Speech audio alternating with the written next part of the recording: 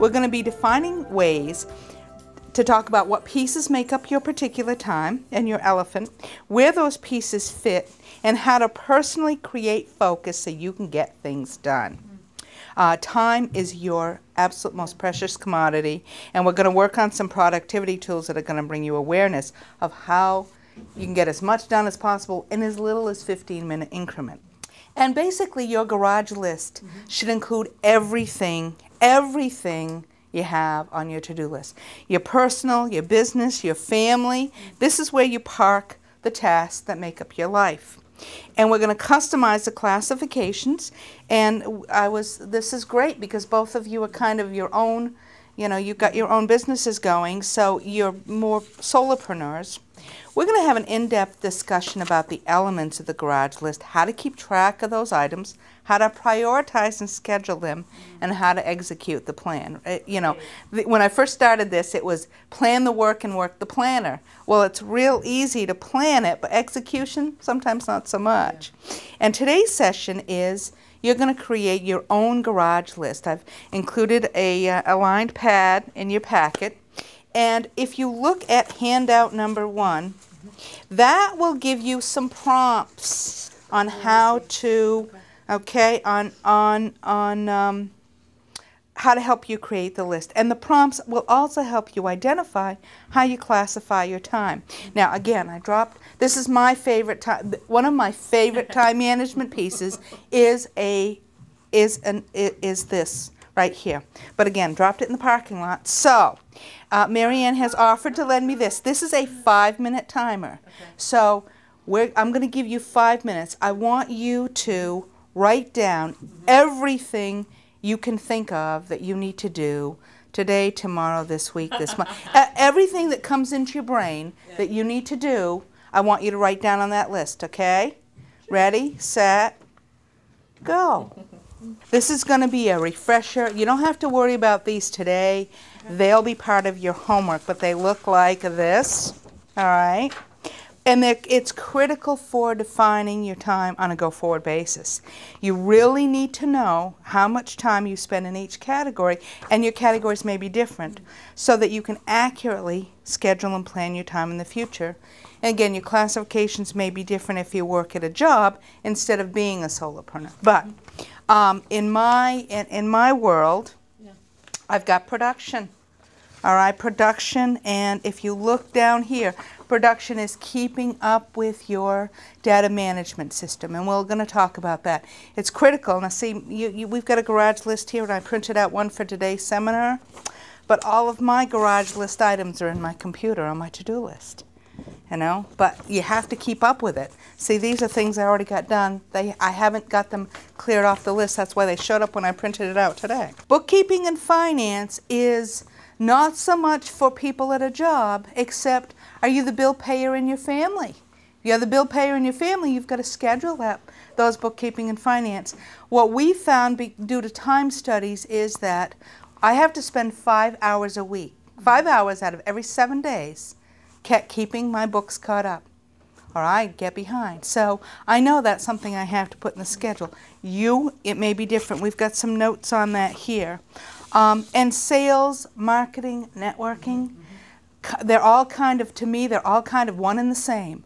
Who do you need to network with? Who do you need to market with?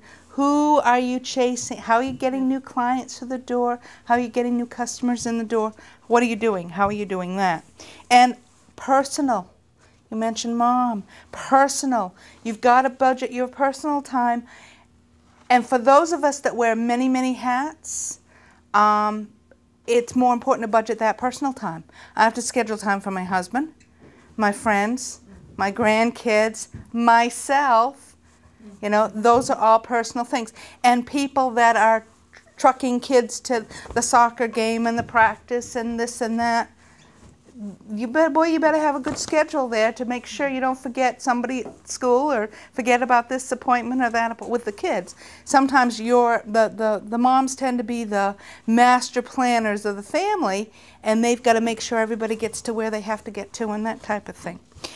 For everybody on the bottom of this list, again, homework, every Thursday or Friday, confirm all of your appointments for the following week.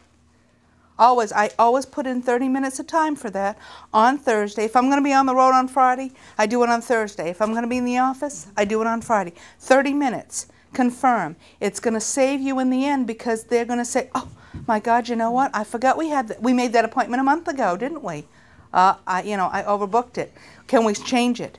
Otherwise, you're wasting your time when you show up for that appointment and they're not there. For me, and I guess for solopreneur type of people, I have a respond to non-emergency client requests within 72 hours whenever possible. I want to review for a moment about how you add to that garage list when you leave here, because all of us have a pig pile. We might call it work I'm going to get done someday pile, work I'll get to later pile. I call it my pig pile. This is the extent of the pig pile that I have. So we're going to talk about that, and again, this is homework stuff, or you'll get it to it later. So at least give yourself 30 minutes a week. Doesn't sound like much, but 30 minutes a week, because if you don't spend time on your pig pile every week, they really tend to grow unless we are ruthless about diminishing them. All right? So you want to sort your pig pile items into appropriate classifications. And let me show you how I do that. I'm going to share mine with you, and we're going to set the timer. That's right. So I use little sticky notes, and I'm going to make some room here. I use little sticky notes. Okay, so top of the pig pile. We're only going to take 5 minutes. Is Google Apps right for my business? All right, well, you know what? This to me is something, it's research and development. I'm not going to get to it today. I don't want to forget that because I think it's important, so that's going to go in the R&D pile. Okay? This is a guy that sent me something back in September of '09. It's time to file it pile. I've never gotten back to him. I feel bad about that, but it's going in the filing pile. This is a Senate bill that changed things in the government. I need to include this in my my work. So this needs to go on the garage list. All right, because I need to include this in my list. So I need to update my list based on the information. So that is a to-do list. This is about annuals from the house at the side of the road. So you know what? This is going to go in the file. It's going to go in the garden filing folder. I'll get to it next season. This was an article about the secret to having happy employees. I've already used elements about this. Happy employees. It says, how do you have happy employees? You fire the ones that are unhappy. Eventually. So again, filing, because I've already used that information. This was what did I take this out for? I took this out because I'm planning to do work with the Barbara Harris Camp and Conference Center. That goes in the garage list because that's information on that center. I need to call her because I got a referral to her. All right? And let's see? All this stuff happens. It falls out. This is my pig pile. All right. This is about using constant contact instead of my newsletter. And I know that Hannah Grimes uses constant contact. Is that something I need to do? Oh, yeah, someday. It goes in the R&D pile. I'm not going to do it today. This is talking about going green, what kinds of things we can do to green up our environment. Well, I've used some of that element. It goes in the filing pile. I'm not going to work with it again. This is information. Okay, this is data entry. I've got to add this guy. We bought our sails for the sailboat from this guy. So this is data entry. I want to add him to my database. That goes in the garage pile because it's something I have to do.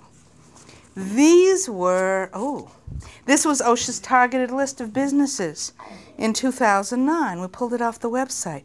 Do I want to chase after these people? Mm-hmm. That goes in the garage list. So, but did I get to it yet? No, I haven't, but I'm gonna. This is a webinar that I took from AdvoCoach. Different kinds of things that I could do. All right, that's going to be R&D because I'm not getting to it today. Oh, this was something Carol did for me. And you know what? We've already done that. We needed those, so trash. Trash, okay. Again, labor law training. Oh, Last one was in June. Guess I didn't make it to any of those. Trash, okay? Because sometimes you're going to find in your pig pile, these were events that I was going to go to. I'm going to give you some useful techniques and constraints, all right, for this, just for the day list. We're going to set up just for today, and obviously we're setting up for tomorrow in this list here. So some useful techniques. Book 80% of your available time. 80% of your available, this is a huge piece of this. Because if you've got 5 hours, 80% of that is 4 hours. All right? So you can say, okay, I'm going to do this for an hour, I'm going to do this for an hour, I'm going to do this for half-hour increments. All right? Then you've scheduled in time for go to the bathroom, get a drink, whatever the case may be. Or you've also built in a little bit of spare time for those interruptions. So it also says at the bottom of this, use the rule of 3. You should have no more than 3 items, and these may not be your categories, but you've got some. Who do you owe work to? It's either a customer, a client, or maybe a networking or marketing person. Who do you owe work to? What things need to be on the research and development? This kind of falls by the wayside sometimes because we don't have time for that. Do you owe anything in financial? What do you owe in personal? Research and development could be production. So it could be no more than 3 per box. No, you shouldn't put more than 3 per box. Okay. And sometimes you won't even have 3 because I've only got 4 hours of time.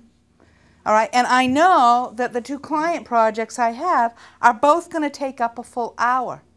I'm only going to put two projects in there because they're going to take up the bulk of my time this afternoon. So, no more than 3 items. Estimate how much time each action is going to take and how much time you have available tomorrow. So, you really, truly need to develop a clear understanding of how much time it takes you to perform different tasks. You can do time studies very, very easily. All you have to do is document. It's all about documentation.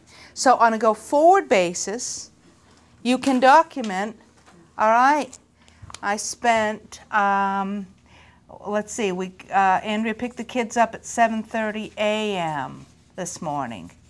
8 o'clock, 8 to 9, I was polishing my time management workshop information.